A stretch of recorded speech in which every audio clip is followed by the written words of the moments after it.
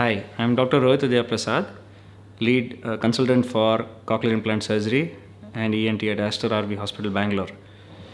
We had a child from Addis Ababa, Ethiopia, who had traveled all the way from there to Bangalore for cochlear implant surgery. They were, of course, evaluated by a team back at home and were counseled regarding the need for surgery, for which the parents had options of traveling to Europe or possibly Turkey, and also had options of coming back here. The father decided to come down to India to explore the options of getting a cochlear implant surgery for his child. The child, once they landed in, they were taken into the system, into the hospital.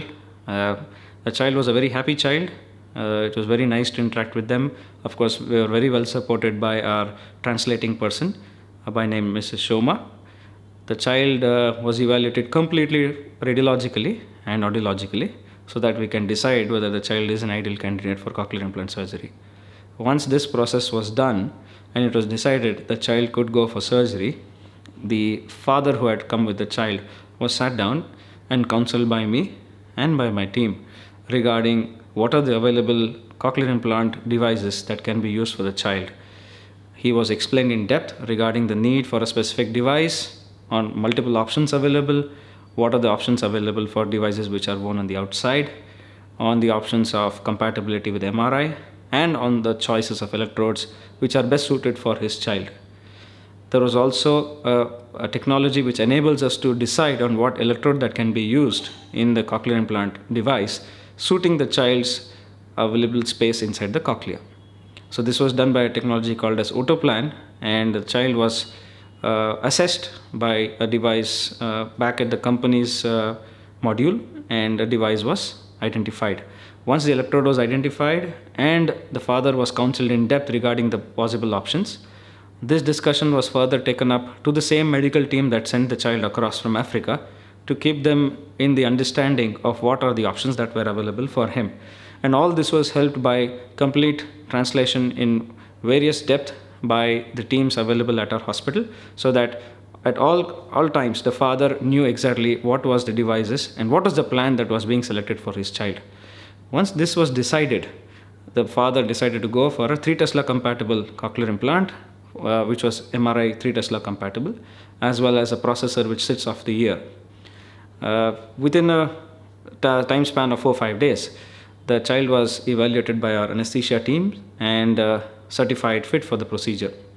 The procedure lasted around a couple of hours to 3 hours, and the child was admitted in the hospital for a day.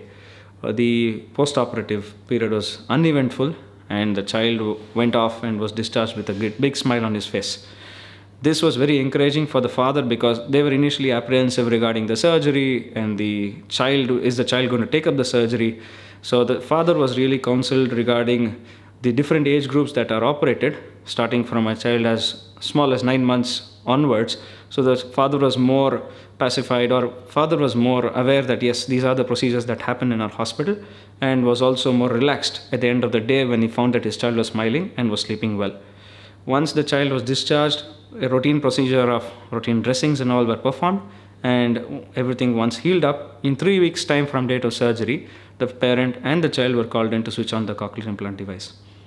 On the first expression of providing the sound to the child, there was a smile on the child's face, which is very evident, and the father was very happy with that because he had never seen his child responding and smiling to sound before.